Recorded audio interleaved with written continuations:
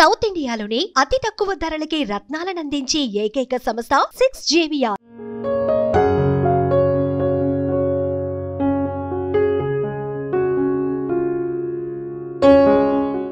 చుట్టూ సముద్రం, రాజభవనం లాంటి షిప్లో మనం డెక్ పైకెక్కి సూర్యోదయం సూర్యాస్తమయం చూస్తుంటే అబ్బా ఆ ఊహ ఎంత బాగుందో కదా. ఒక్కసారి కళ్ళు మూసుకొని తలుచుకుంటే మనసుకు ఆహ్లాదకరంగా ఉంది కదూ. పొద్దున్నే లేచి రూమ్ కిటికీలోంచి చూస్తుంటే సముద్రం, ఆ నీటిపై నుంచి వస్తున్న పిల్లగాలి ముఖానికి తాకుతుంటే లాహిరి లాహిరి లాహిరిలో అనే పాట పాడుకోవాలనిపిస్తుంది కదా. అయితే విశాఖ వెళ్లాల్సిందే, ఎందుకంటే విహార ప్రపంచానికి విశాఖ వేదికైంది. ఇప్పటి వరకు విశాఖ అనగానే పర్యాటక ప్రదేశాలు మాత్రమే గుర్తొస్తాయి, కానీ క్రూయిజ్ సేవలు మొదలైన తర్వాత అంతకు మించిన అనుభూతిని విశాఖిస్తుంది. ఇంకెందుకు మరి ఆలస్యం, ఆ క్రూయిజ్ ఎక్కడి నుంచి ఎక్కడికి వెళ్తుంది, టికెట్ ఎంత, సౌకర్యాలేంటి అని తెలుసుకుందాం.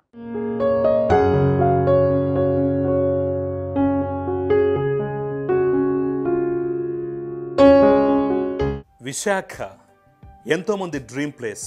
ఒకవైపు సముద్రం, ఇంకోవైపు పెద్ద పెద్ద బిల్డింగులు. సముద్రం ఒడ్డున ప్రయాణం ప్రతి ఒక్కరికి చక్కటి అనుభూతి కలిగిస్తుంది. అలాంటి విశాఖ అందాలకు ఇప్పుడు క్రూయిజ్ నౌక తోడైంది.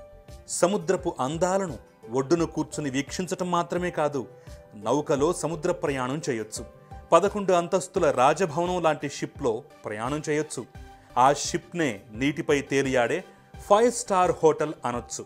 అంతేకాదు, సముద్ర అందాలను వీక్షించొచ్చు.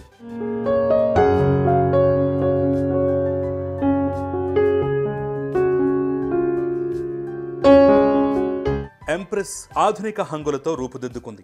మొత్తం 11 అంతస్తులు ఉన్న ఈ భారీ నౌకలో ఒకేసారి 1840 మంది ప్రయాణించవచ్చు.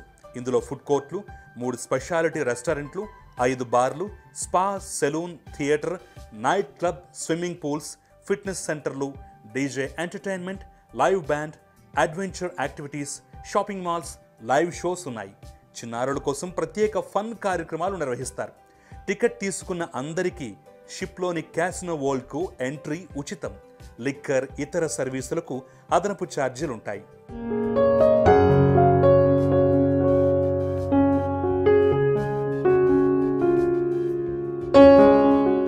మన భారత సముద్ర జలాల్లో తిరుగుతున్న అతిపెద్ద ప్రయాణికుల నౌకల్లో ఈ కార్డేలియా క్రూయిజ్ MV ఎంప్రెస్ నౌక ఒకటి. 11 అంతస్తుల నౌకలో ఇంజిన్కి, సరుకులకి కిందన ఉన్న 2 అంతస్తులు పోగా 3వ అంతస్తు నుంచి ప్రయాణికులుండేందుకు వీలుగా గదులుంటాయి. అక్కడి నుంచి 10వ అంతస్తు వరకు లిఫ్ట్లో వెళ్ళొచ్చు. 10వ అంతస్తులో ఒక పెద్ద డాబా లాంటి డెక్ ఉంటుంది.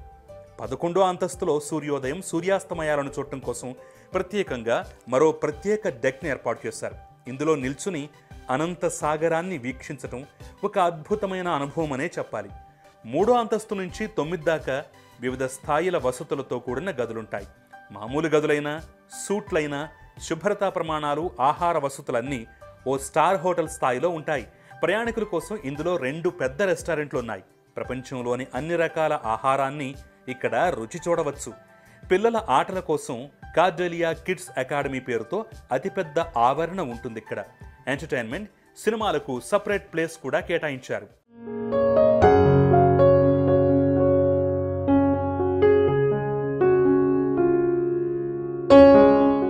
ఎన్ని సౌకర్యాలున్న ఈ క్రూజ్ అసలు ఎక్కడి నుంచి ఎక్కడికి వెళ్తుంది, విశాఖలో ఎప్పుడు ప్రారంభమైంది, టికెట్ ఎంత, దీంట్లో ప్రయాణించిన వాళ్ళ అనుభవాలు ఎలా ఉన్నాయి, అసలు వాళ్ళేం చెప్తున్నారు, పాస్పోర్ట్, వీసా లాంటిది ఏమైనా అవసరం ఉందా?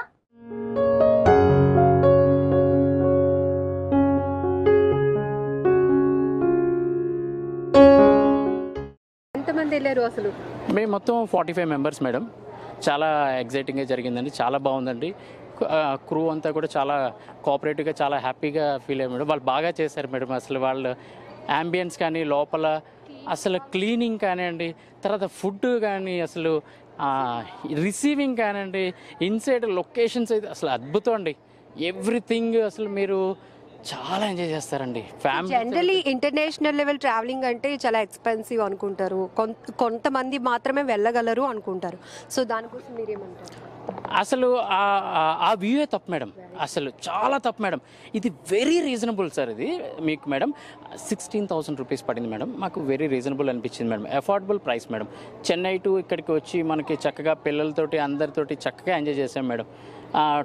Two nights 3 days madam.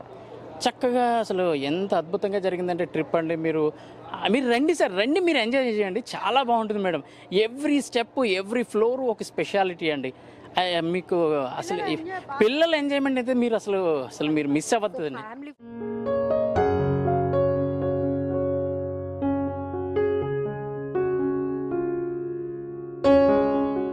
Empress విదేశీ విహార నౌక అయినప్పటికీ భారత్లో మాత్రమే తిరిగేలా నిర్వాహకులు అనుమతులు పొందారు.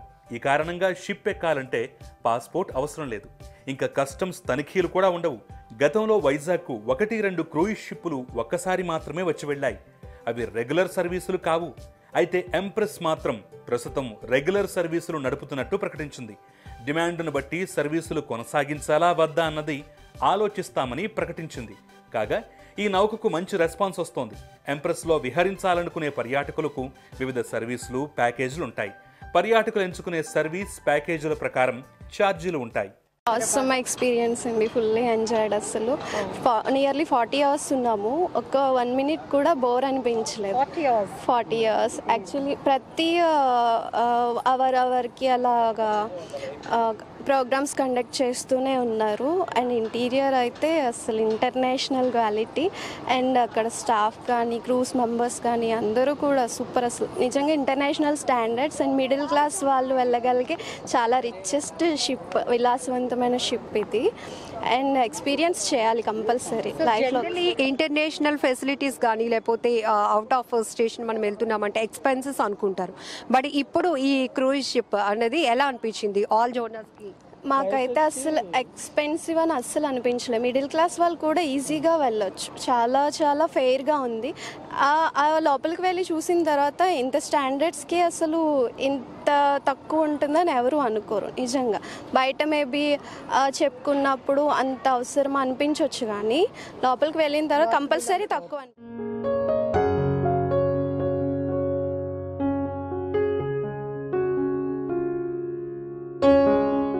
ప్రస్తుతం విశాఖ నుంచి చెన్నై టికెట్లు అందుబాటులో ఉన్నాయి. ఫ్యామిలీలో 3 ప్రయాణించాలంటే మొదటి 2కి ఒకే విధమైన టికెట్ ధర ఉంటుంది. 3వ వ్యక్తికి కాస్త తగ్గుతుంది. జీఎస్టీ అదనంగా వసూలు చేస్తారు. ఈ క్రూయిజ్లో 796 క్యాబిన్లు ఉన్నాయి. 313 inside state rooms, 414 ocean view rooms, 63 balcony rooms, 5 suit రూములతో పాటు ఒక లగ్జరీ సూట్ రూమ్ ఉంటుంది. వివిధ ప్రాంతాలకు చెందిన పర్యాటకులతో ఎంప్రెస్ నౌక విశాఖ పోర్టుకు చేరుకుంది. నౌకలో వచ్చిన వారికి నగరంలోని పలు పర్యాటక ప్రాంతాలు, సందర్శనీయ స్థలాలను చూపిస్తారు. రాత్రి 8 గంటలకు కొత్త పర్యాటకులతో విశాఖ పోర్ట్ నుంచి బయలుదేరుతుంది. జూన్ 10వ తేదీ ఉదయం 7 గంటలకు పుదుచ్చేరి చేరుకుంటుంది. 10వ తేదీ రాత్రి 7 గంటలకు బయలుదేరి 12వ తేదీన చెన్నైకి చేరుకుంటుంది. 13వ తేదీ ఉదయం చెన్నైలో బయలుదేరి 15వ తేదీన తిరిగి విశాఖకు చేరుకుంటుంది. మళ్ళీ 15వ తేదీన విశాఖ నుంచి బయలుదేరుతుంది. అదేవిధంగా 22వ తేదీన కూడా విశాఖ నుంచి సర్వీస్ నడిపేలా టూర్ ప్లాన్ సిద్ధం చేశారు. విశాఖ నుంచి చెన్నై వరకు ఒకవైపు టికెట్ ఇస్తారు. చెన్నై నుంచి నౌకలోనే తిరిగి రావాలనుకునే వారికి అదనపు ఛార్జీలు వసూలు చేస్తారు. Experience with Empress. It was amazing. I mean, for the first time I've been to an Indian cruise liner and they served really well. The food was good. In fact, there were multiple restaurants. It was good experience. About facilities and entertainment. Yeah, they had a couple of complimentary shows as well as couple of paid shows. Both were nice. I mean, yeah, it was fun. How much they charged each one person? I don't know. My parents have paid. I'm just here with my sisters. Okay. So sorry. Yeah. 16,000 per head. I think it would be for different room categories. We had superior rooms, so it must be costly. Okay. Yeah. So fully, are you enjoyed? Yeah, it was fun. I would recommend it definitely. It's first experience. Yeah, for Indian cruise line, I had been here first time. Are you from? I'm from Mumbai.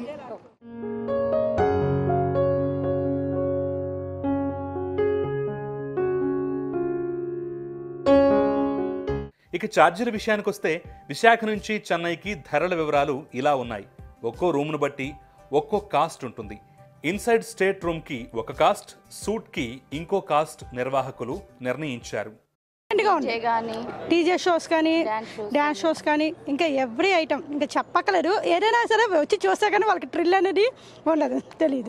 One second కూడా waste చేయకూడదు. ఇక్కడికి వచ్చిన తర్వాత 1 second కూడా waste చేయకుండా మొత్తం దాన్ని 1.5 day శుభ్రంగా చూస్తే మన మనీ కానీ వర్త్, ఫుడ్ కానీ, రూమ్స్ కానీ, నీట్నెస్ కానీ చాలా బాగున్నాయి. మెయింటెనెన్స్ చేస్తున్నారు అంటే సింగిల్ పర్సన్కి ఎలా, లేకపోతే ఫ్యామిలీ మెంబర్స్తో వెళ్తే ఎలా, పిల్లలకి ఎలా? 12 ఇయర్స్ కిడ్స్ లోపు వాళ్ళకైతే 44,100 రూపీస్ మేడం.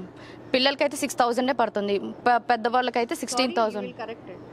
45,000 అంటున్నారు. 44. ఫ్యామిలీ ప్యాక్ అయితే 4 members. Family pack 4 members below 12 years కిడ్స్కి అయితే 44,150 రూపీస్. అదే కనుక పెద్దవాళ్ళు ఉంటే 16,194 రూపీస్ పడుతుంది.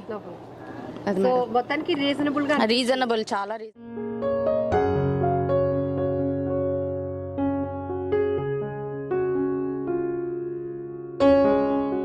ఇక క్రూయిజ్ షిప్లో వైజాగ్ చేరుకున్న ప్రయాణికులు చాలా ఎగ్జైట్ అవుతూ వాళ్ళ ఎక్స్పీరియన్స్ చెప్తున్నారు. దాదాపు 3 రోజుల పాటు వైఫై, మొబైల్ ఏమీ లేవని, ప్రశాంతంగా ఉందని అంటున్నారు. ప్రతి ఒక్కరూ ఎక్స్పీరియన్స్ చేయాల్సిన ట్రిప్ అని చెప్తున్నారు. తక్కువ కాస్ట్కి ఇంటర్నేషనల్ లెవెల్ ట్రీట్మెంట్ ఉందని, రూమ్లు, వ్యూ చాలా బాగుందని చెప్తున్నారు. హైజీన్గా ఉన్నాయని వాళ్ళ ఎక్స్పీరియన్స్ని సుమన్ టీవీతో పంచుకున్నారు. ఇక పిల్లలైతే మస్తు ఖుషి అవుతున్నారు.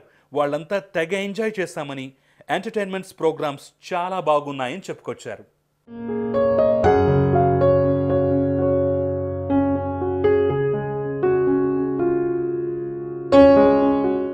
విశాఖ అందాలకు అదనపు ఆకర్షణ అయ్యింది ఈ క్రూయిజ్ షిప్. రీజనబుల్ కాస్ట్ లో ఇంటర్నేషనల్ స్టాండర్డ్స్ ఉన్న షిప్ లో జర్నీ బాగుందని చెప్తున్నారు ప్రయాణికులు. సముద్ర అందాలను డెక్ మీద నిలబడి చూస్తుంటే, సముద్ర అలలపై అలా అలా ప్రయాణం చేస్తూ ఉంటే ఆ అనుభూతి వర్ణనాతీతం. మరి మీరు కూడా ఆ షిప్ లో ప్రయాణం చేయాలనుకుంటున్నారా? అయితే కామెంట్స్ రూపంలో పోస్ట్ చేయండి.